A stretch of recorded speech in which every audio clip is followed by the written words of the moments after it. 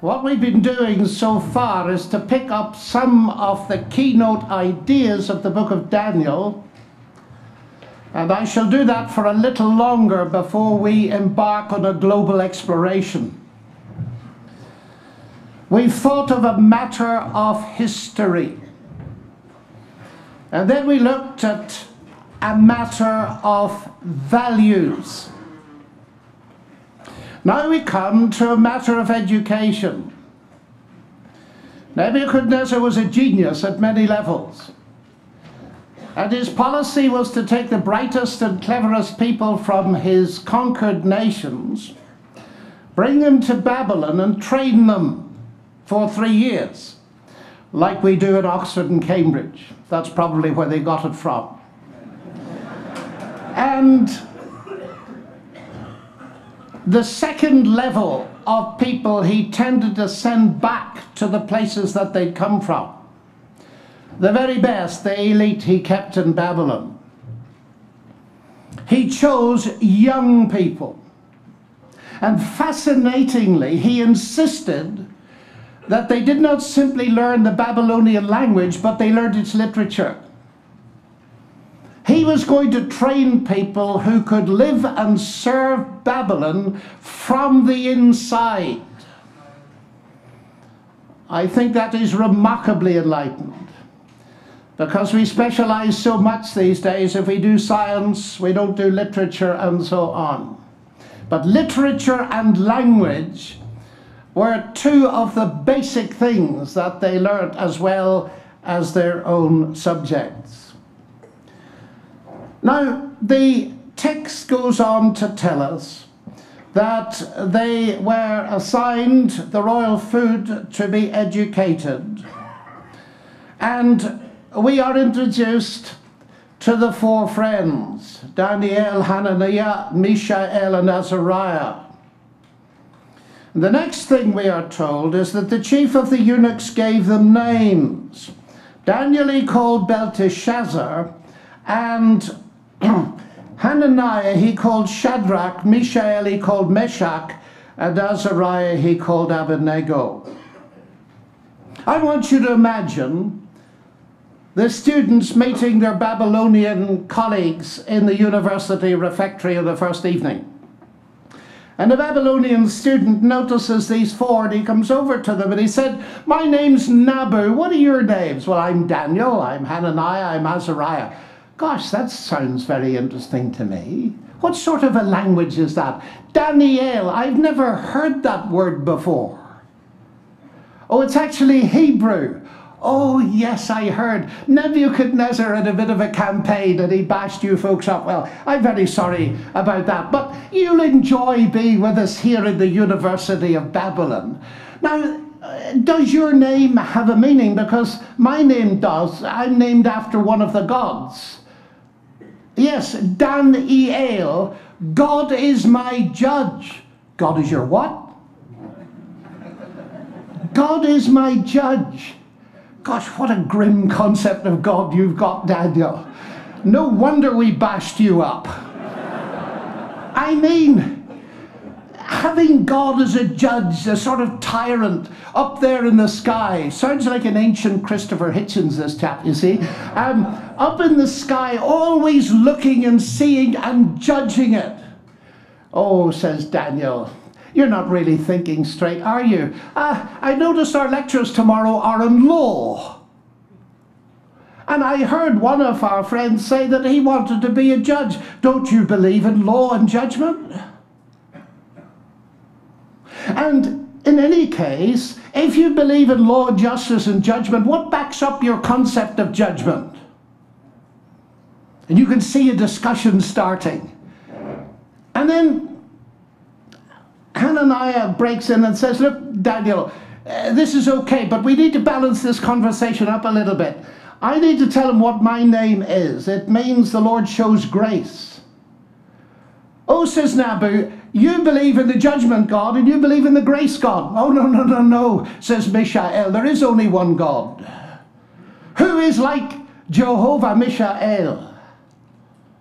And the conversation deepens. And Hananiah explains the grace of God Mishael, the uniqueness of God, from which he gets his name. And then finally, poor old Azariah comes in and he says, look, I need to say something too, because you know what my name means? It means that God helps. He's real in our experience. There aren't four gods. There's only one God. Do you know, I could nearly preach a gospel message from their four names. Have you noticed that before? But they weren't going to be allowed to do it, you see. Because Babylon changes names. And there's a deliberate homogenizing policy. They were given Babylonian names that in part were parodies on their Hebrew names. Daniel was called Belteshazzar, may Bel protect his life, or possibly treasurer of Bel.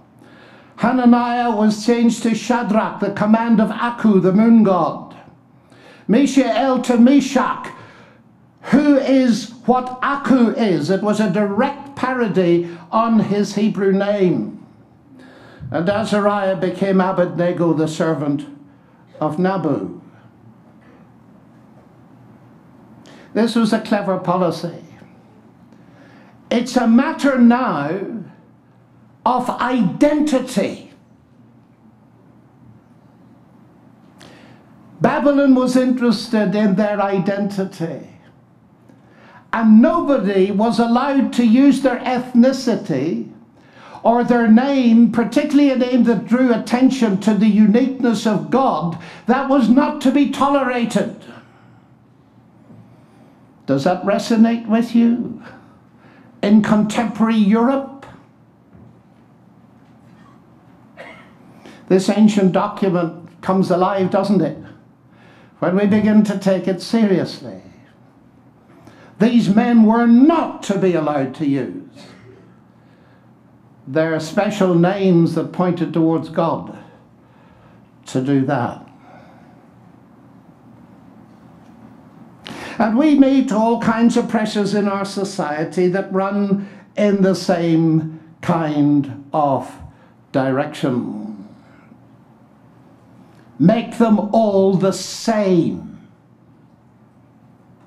Now, we need to think a little bit about this, you know, because this was not New York, it wasn't Washington, it wasn't London, nor was it Beijing. It was Babylon. And if I were to ask you, what does Babylon stand for in the ancient world? You might say, what do you mean? What does it stand for? Well, I'm old enough to remember the Cold War. And the radio announcers used to say, Moscow has said early this morning and Beijing has answered and Washington has... Because the capital stood for an ideology. What's the ideology of Babylon? What did it stand for? Well, we don't have to guess. Because Scripture tells us in Genesis exactly what it stands for. This beautiful city was built on a certain philosophy. And it goes like this. Come and let us build ourselves a city and a tower that it might reach to heaven. And let us make a name for ourselves that we should not be scattered abroad in the earth. Have you noticed the habit of building tall buildings in our world? Every nation's got a taller building than the next nation.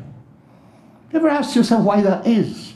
It's a very ancient thing, reaching for the stars, being taller than everything else.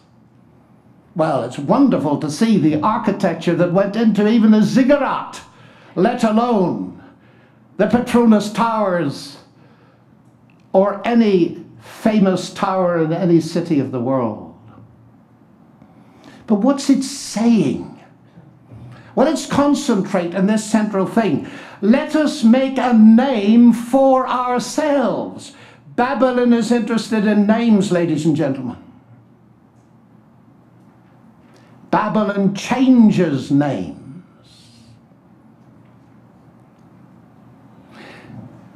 And Daniel was of the tribe of Judah.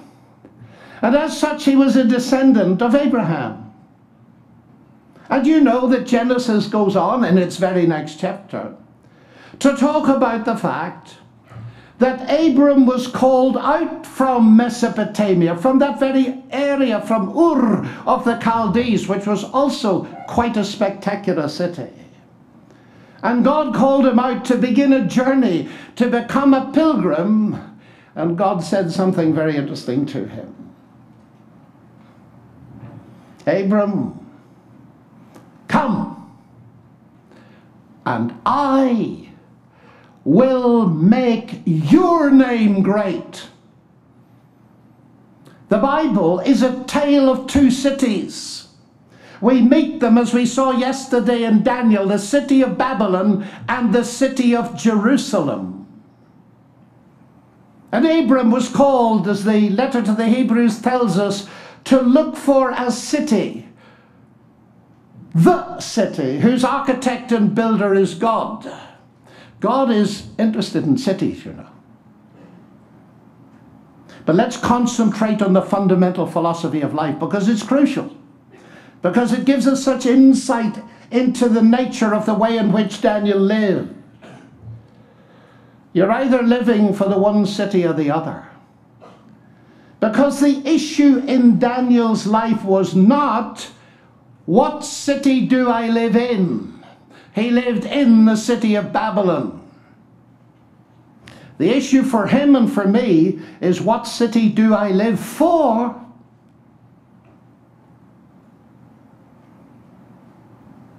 And there are only two ways to live, aren't there?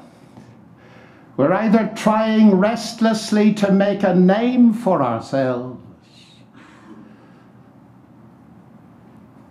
or we're trying to learn to trust God for the significance that He gives us. I will make your name. That's not easy, is it? All of us struggle here, don't we? Because we look around and we see people more talented, more gifted, more this, more that.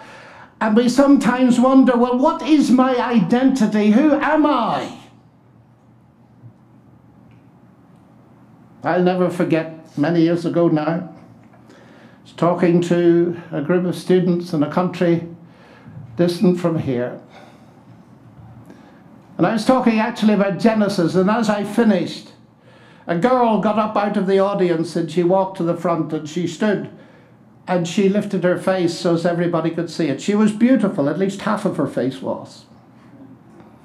The other half was hideously disfigured by a birth accident. And she just said this. She said, you know, I'm not a fatalist. I'm not a determinist. But I want to tell all of you that today, before God, I want to confess that I can for the first time accept the way He's allowed me to be. There wasn't a dry eye in the place. And I remember listening to that girl as I'd spoken, and I thought, I wonder, have you really got that far? Do you really accept the identity that God has given you, the name that God has given you? Because if you do, they may change your name outwardly as they did to Daniel, but you'll never lose your identity. Do you know what's fascinating? Daniel was given a new name. They tried to obliterate his Hebrew name, but his name survives the empire. He's called Daniel in the second half of the book. So that's the next big thing here. Oh, but it's deeper than that, ladies and gentlemen. We need to think seriously about this, because something happened at Babylon historically. There was a confusion of languages. It resulted in Daniel having to learn Chaldean and a cuneiform script. And when people pursue the creation of their own identity apart from God, it leads to semantic confusion. Now, there are two ways this happens. The simplistic way is what happened here. You take a different name and you ascribe it to the same object. Daniel becomes Belteshazzar, but he remains the same person. There's another thing that's happening very regularly today, and that is keeping the name and changing what it means. You won't find it hard to think of words that are changing their meaning in our society. Tolerance used to mean, tolerare in Latin, I disagree with you, but I will uphold your right to publicly state your view. That's what it used to mean. It now means you will affirm me without any hesitation or holdback. You will celebrate me even. It's a different concept. It's the same word. Family, marriage, relationships. Do you see what's happening in our society? The clever confusion of Babylon. It's interesting, isn't it? What is your name? Who are you? And what we're facing in our society at the deepest level is a redefinition of what it means to be human. What is a man? What is a woman?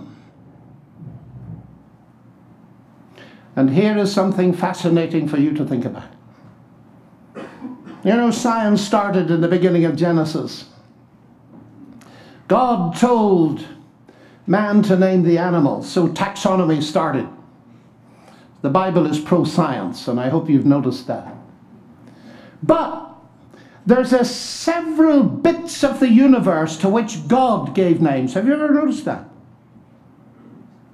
They're so important.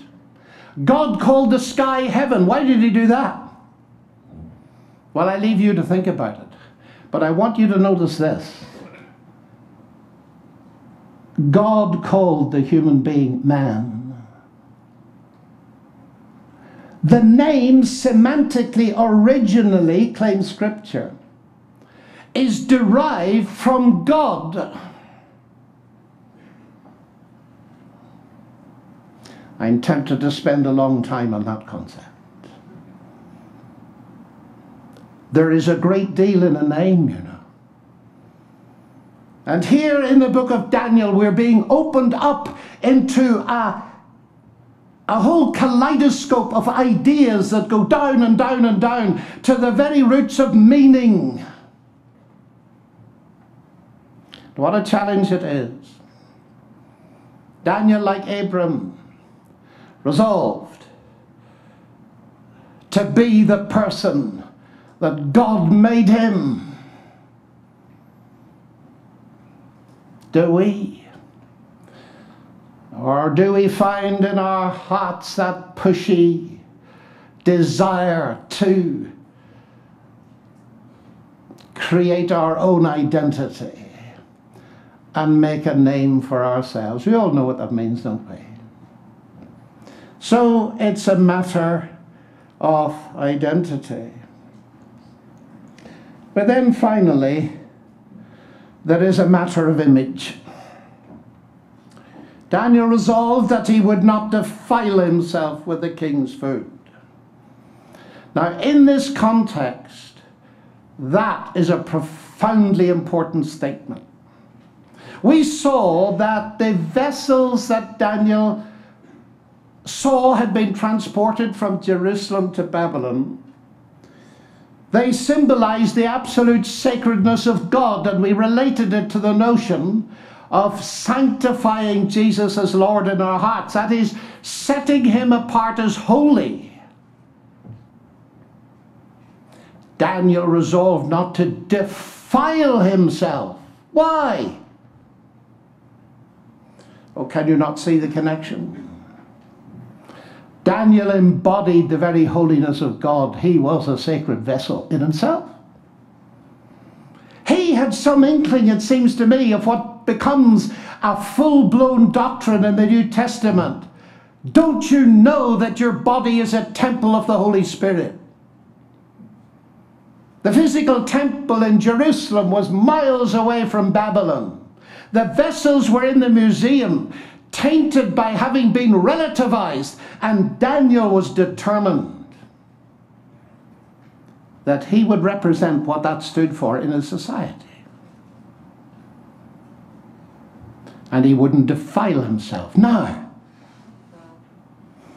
there is a lot of debate about what this means. Why wouldn't he eat the food? And the theologians have said many things. Some suggest that it was to do with the kosher laws. Others suggest that it was because that also has to do with the kosher laws, that the blood might not have been drained properly and so on and so forth. Others suggest that it had to do with the fact that eating the food would be associated with idols, but yet others object to that and say that idols aren't mentioned. Well, I look at that, I read it, but I notice they're missing something. It's not only the food he declined, it's the wine. And Jewish law had no prohibition on wine, provided, of course, it was drunk in moderation. Why the wine? And of course, think about it 30 seconds and it's obvious. We thought of the sacred vessels of God in the temple. Where do we meet these ideas all again? Chapter 5, Belshazzar's feast, where they're now drinking wine out of those sacred vessels and blaspheming God in an act of profound spiritual defilement. I don't know. But you know, in Oxford, we have a little ceremony. Well, it's just a simple thing. Before meals we say grace. I often do it in my own college, acknowledging God. And following Georges Roux on ancient Iraq, where he says that the country was thoroughly permeated by idolatry in a way no other country before or since has been. It is to me unimaginable that you could have a university situation with the wine and the food without some sort of dedication to the gods involved. We're on safe ground when we see the trajectory that it led to. I wonder, I couldn't prove this to you, but I suspect that Daniel was so super sensitive and he saw that if he compromised at this level at the beginning, it might lead to something like Belshazzar's feast. And I suspect that at Belshazzar's feast, he thanked God he'd taken the stand he took in the university. Now, of course, the questions arise. Scripture tells us what they did then. It doesn't tell you what you should do today, but it does tell you one thing. Am I resolved not to defile myself? Ladies and gentlemen, I think we all know what defiles us, don't we? Whatever we think of the food offered to idols, the issue is that if we're going to stand in society, character is crucial, as we were reminded last night. It is not a mere question of intellectual or administrative competence. If we are going to stand for God, we'd better make up our minds before God not to let ourselves be defiled. And so that seems to me to be the approach. In all of our situations, which are very different culturally and everywhere else, somewhere we've got to say, look, what in this situation is going to defile me? And I think in Daniel's, he accepted the education. He learned the language and he learned the literature, and a lot of it was totally pagan literature, although it's fascinating to read, and I've read a lot of it. But in his heart, he did not accept the idolatrous interpretation of the universe that lay behind the whole education system. I face a similar problem, of course, in my university. Because for many of my colleagues, the default position is naturalism and atheism. So I face the question, how do I live in this society and at the same time protest against a false interpretation of the universe?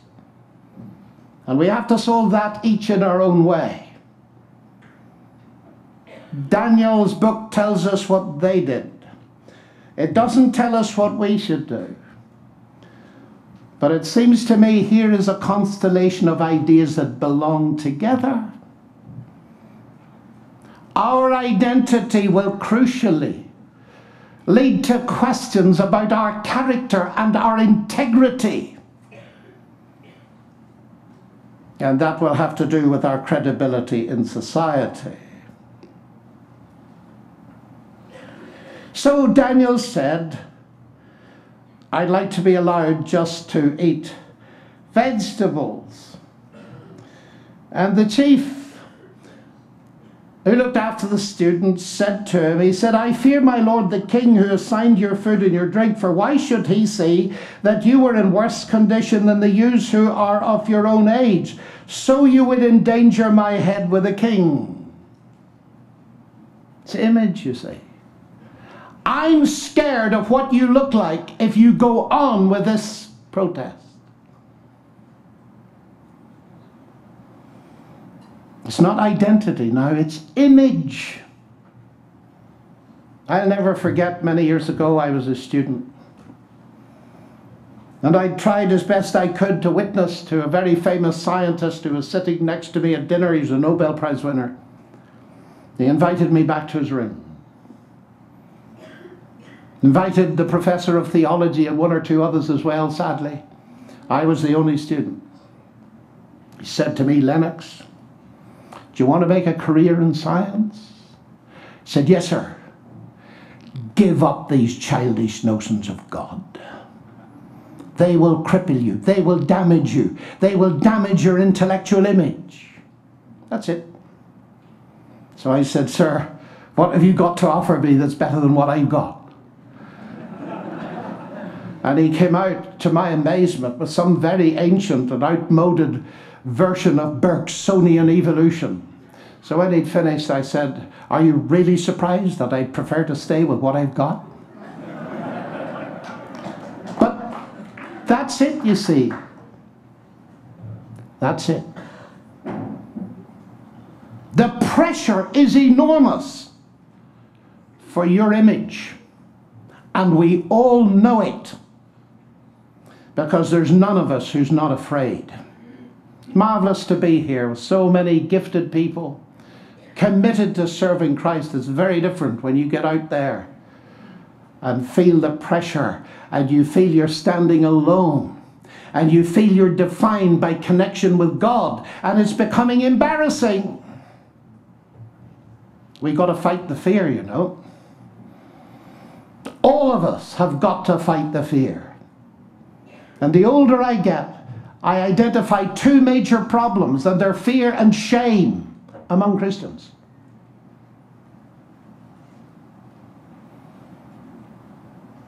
I fear. So Daniel proposed the first clinical trial of history. And he said, test us for 10 days. So after 10 days, they turned out to be, as it says at the very end, when the king had commanded that they should be brought in, the chief of the eunuchs brought them in before Nebuchadnezzar. The king spoke with them, and among all of them none was found like Daniel, Hananiah, Mishael, and Azariah. Therefore they stood before the king, and in every matter of wisdom and understanding about which the king inquired of them, he found them 10 times better than all the magicians and enchanters that were in all his kingdom. That's what happened to them. it needn't necessarily happen to me, you know. There is no guarantee on the basis of this scripture that if you honor God, you will turn out to be 10 times better than the other people in your university department. That's what happened to them. But please notice that better is a relative term. So that's what it is, isn't it? You trust God and you end up being better. Now, we should notice that word because it's very deliberate, because we've been seeing that there's been a relativization of the absolute. So, are people like Daniel and his friends simply to be distinguished by their intellectual power? That is a very important question. And so it leads logically into the next chapter, where this issue is now probed at great depth. Is there something more than human intellectual power? So it happened that Nebuchadnezzar had a dream. And the dream disturbed him mightily. I'm not surprised, because he saw in his dream a colossal man. Now let me just give notice of this. Chapters 2, 3 and 4 talk about 3 colossal things. There's a colossal dream image. There's a colossal actual statue or image. And there is a colossal tree. They are, of course, connected. So the first half of the book has an introduction and an epilogue, looking at it a different way from yesterday. And it deals with 3 colossal things. Now, if you had gone to Nebuchadnezzar and asked him who the biggest man was around the place, you would probably have lost your head for not realizing that you were talking to him. And in his dream, as we know, Nebuchadnezzar saw a colossal man smashed by a stone that came out apparently from nowhere in the mountains and crushed the image to powder and grew to fill the whole earth. So old Nebuchadnezzar was very disturbed, and he called in his think tank, the bright boys. So now he was going to put their brains to the test. They were cleverer than the rest. So the topic's the same, you see. And he said to them, now, gentlemen, I don't presume there were no ladies there, but there might have been. Now, gentlemen, I have had a dream, yes, Your Majesty. And I would like you to interpret, yes, Your Majesty. We'd be delighted to do that. That's our job. Thanks for the salary raise last month. And they waited. Well, he said to them, you tell me what I dreamed. Wow. You can sense necks beginning to feel very uncomfortable. And of course Nebuchadnezzar didn't tell them. He was very bright. You imagine Nebuchadnezzar, who believed he was by definition the biggest man that had ever been seen, telling a crowd of very bright people under his power that he was about to be cut down. This is the Orient, ladies and gentlemen. They would have soon rustled up and intrigued to make sure it happened. So he said, I'm going to test you. You tell me what it is. And there was a hasty consultation, and again they came obsequiously to him, and they said, you know, O king, there is not a man on earth who can meet the king's demand, for no great and powerful king has asked such a thing of any magician or enchanter or Chaldean. The thing that the king asks is difficult, and no one can show it to the king except the gods, whose dwelling is not with men. But that's what I pay you for, to be connected with the gods. And now you are admitting that you cannot access the information. I said yesterday that people object to Daniel because they object to predictive prophecy. And now Daniel himself raises the question. Isn't that interesting? Daniel was as aware of this problem as many a theology department in the contemporary world. Is there such a thing as revelation? These people, you see, were intellectually trained to analyze trends in economics, in politics, in history, movements of people, and so on, to guess what was going to happen. Every government has them. But we have no access to the world beyond. So when put under pressure, they were naturalists. This universe is all that exists. There is no such thing as revelation. These are very big issues, aren't they? That is the major objection that I meet from my colleagues. This universe is a closed system of cause and effect. To speak of prophecy is absurd because that speaks of hidden information that we cannot access because there is no realm that is so related to space, time, and history that that information could actually exist.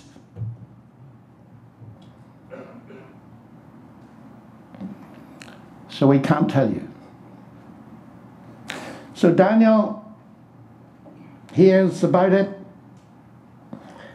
and Nebuchadnezzar loses his temper and determines to kill a lot of them. Whom he would he slew, whom he would he kept alive. He was an absolute monarch of the ancient kind. So Daniel went to his house and told his friends, and there occurred the first university students' prayer meeting we read of in history. Isn't it magnificent, though? The vast empire at the peak of its culture, and a bunch of four lads are there praying to God.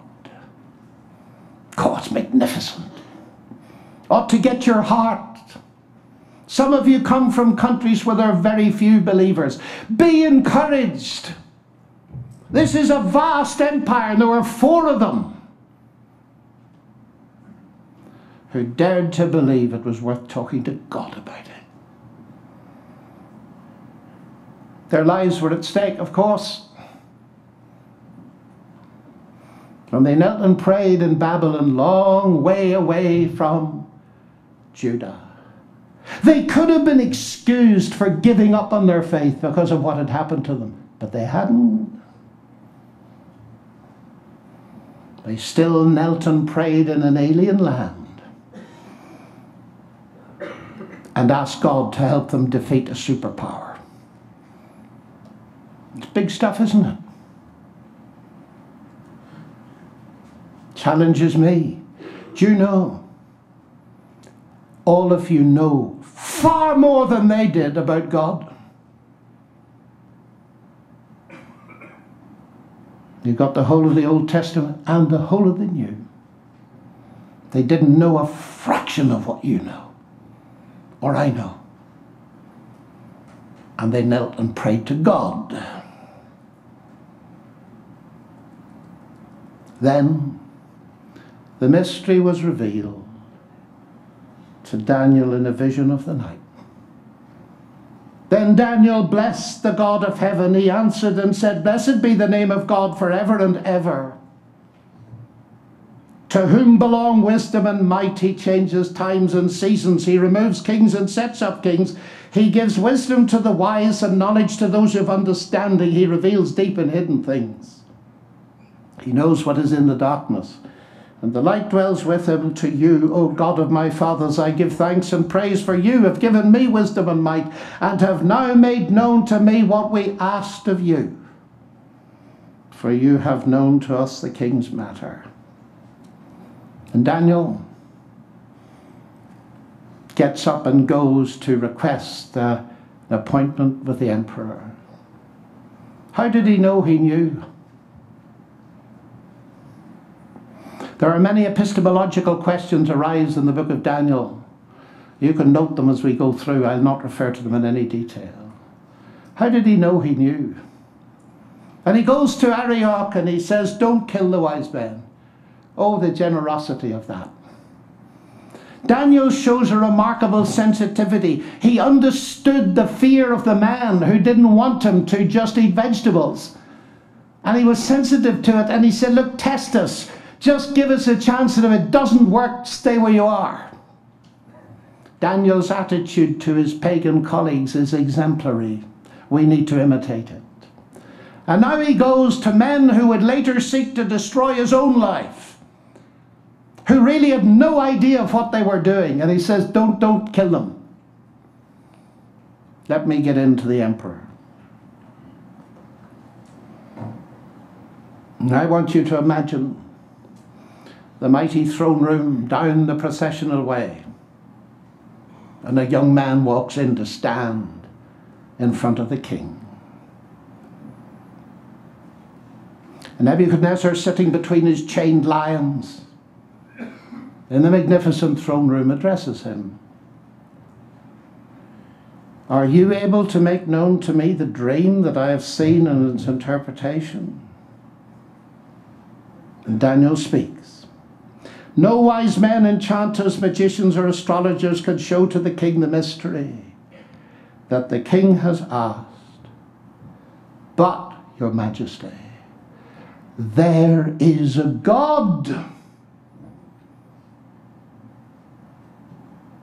Stand with him and see the courage of it. There is a God, your majesty, who reveals mysteries. And he has made known to King Nebuchadnezzar what will be in the latter days. Daniel didn't stop. Your dream and the visions of your head as you lay in bed are these. To you, O king, as you lay in bed, and there the emperor of the world, so to speak, stood transfixed as this young Hebrew intellectual showed him that he had access to information that Nebuchadnezzar couldn't dream of, and his entire think tank couldn't. And Daniel instantly gained an irreversible authority. And as a result, we know he was promoted over all the wise men in Babylon. He knew that he knew, you know. And he relayed the dream and told Nebuchadnezzar exactly what he had seen, and then he started to interpret it. You saw a colossal man, Nebuchadnezzar. It got a head of gold. You are the head of gold. Well, it wasn't bad for a start, was it? Some people think that Daniel is to be written and ascribed to the genre of apocalyptic, the doom-laden. Well, it's partly true. But this was a dream from God, and it was an analysis of kingdoms, and it represented Nebuchadnezzar's as a head of gold. There's something very positive about that, wasn't there? And of course there came a succession of different metals. Because the next thing that Daniel had to say to Nebuchadnezzar, after you. Wow. You imagine telling Nebuchadnezzar there would be an after him. There will arise a kingdom inferior to you. There comes the relative term. And you know, as the metals increase in strength, they decrease in value. It was values in chapter 1. It is values in chapter 2. There was to be a succession of kingdoms. And the interesting thing is this. There was to be a transition of power. Babylon was to give way to, well, we know what to because it happens in the very book. Daniel experienced the first transition to the Medo-Persian kingdom, and then to the Greek, and then to the Roman, the Iron Kingdom. Now, I'm not going to go into all the arguments left, right and centre. I'm simply going to be mildly dogmatic here. You can read all the commentaries if you like, and I hope you do. But let's get the basic ideas here. There was to be a succession of kingdoms, and you say, well, that's obvious. I mean, but was it obvious then? How many world empires had there been up to that point? Was there any real reason why Nebuchadnezzar shouldn't have believed that his would last forever?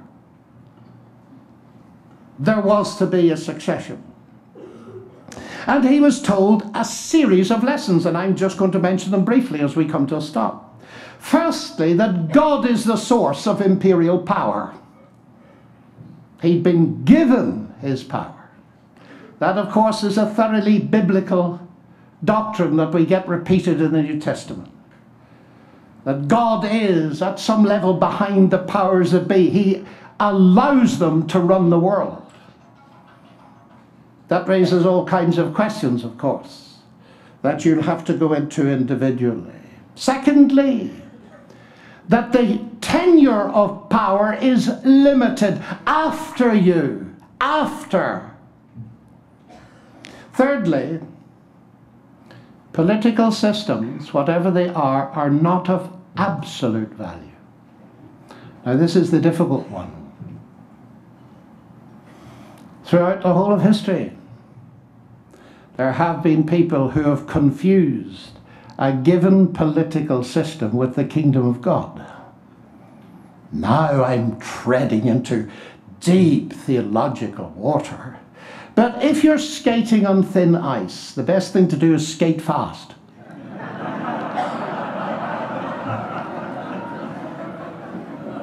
I simply want you to observe, ladies and gentlemen, that the stone kingdom that comes crashing in on this image is not part of the image.